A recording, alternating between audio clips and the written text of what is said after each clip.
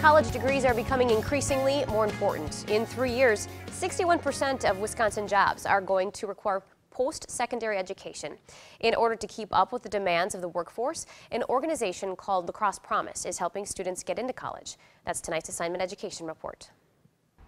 The La Crosse Regional Airport is home to 2 commercial airlines, which serve about 180,000 passengers a year. So how many runways are there? But the size of this facility isn't really all that important to Onalaska Luther High School senior Patrick McNamara. That's the ultimate goal. It's what's happening at the airport that has Patrick's attention. I would like to be a commercial airline pilot. But before he starts investing time and money into preparing to become a pilot, It's very expensive. Patrick is job shadowing a few employees at the airport. So an opportunity like this is hard to pass. I started working with Patrick last year when he was a junior. Haley Moe helped make this opportunity happen.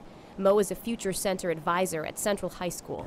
The Future Centers were created 2 years ago by the organization Lacrosse Promise as a resource for high school students. When a student is interested in a job shadow, they come into our office and fill out an application. Advisors then work to place students with area businesses that offer careers the teens are interested in pursuing. A job shadow is an important aspect of career searching because it's going to show you or give you a connection to a business professional. You have the opportunity to have that one-on-one time with somebody to ask them the questions that you might not get from the internet. But Future Centers provide more than job shadows. They work to serve students who need help planning for life after high school. We do that in a variety of ways, with helping with job applications, essays, job shadows, touring campuses.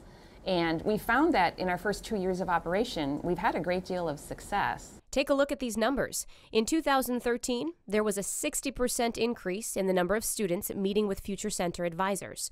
There were 23% more job shadows, and 80% of the students assisted by Future Centers enrolled in a 2- or 4-year college. The more students that we can accompany, the higher the success rate. This summer, the Future Centers expanded their services by helping graduating seniors follow through with their college plans. We found that a lot of students, even though they had been accepted into college, had not necessarily followed through with the paperwork and the summer orientation registration and that type of thing. So we were able to really prevent 20 different students from melting over the summer or changing their mind and not following through with their goals in the fall. And this is important, as an educated population is better prepared for the workforce of tomorrow. We need to make sure that the vast majority of the students graduating from our high schools are going on for some type of 2- or 4-year secondary education. How many aviation students? College is in the plans for Patrick as he continues to research his dream of becoming an airline pilot. I think I'm even more encouraged to fly now. Because he knows post-secondary education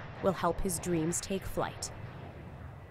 The Future Centers are located at Central and Logan High Schools. However, the centers serve all students that live in the city of La Crosse. So families who choose to send their kids to Aquinas or Luther High Schools in Onalaska can also receive services from the Lacrosse Promise pilot program.